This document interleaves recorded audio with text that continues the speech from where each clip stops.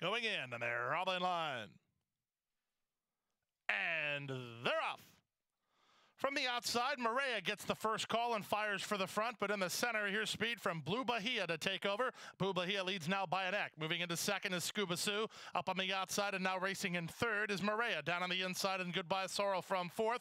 Back fifth is racing about 5 lengths off the lead, Port McGee. It's a stretch of another 2.5 back to Gracie Spirit. Tapping on the brakes and last was Swimming with Sweet Butterfly to her inside.